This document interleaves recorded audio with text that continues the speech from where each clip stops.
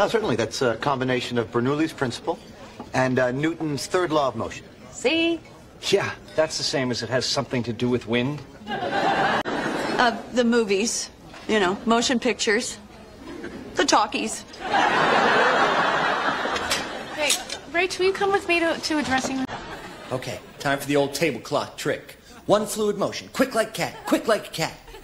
And 1, 2. In English vocabulary we will learn the word motion.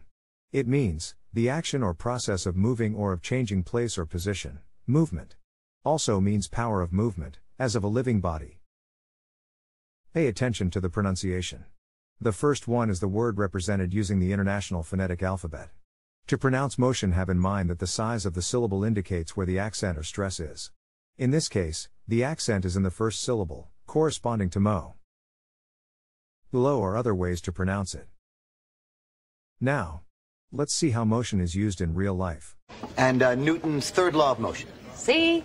Yeah, that's the You know, motion pictures, the talk. Okay, time for the old tablecloth trick. One fluid motion, quick like... Take the test at accent101.com to find out si sabes inglés o hablas inglés.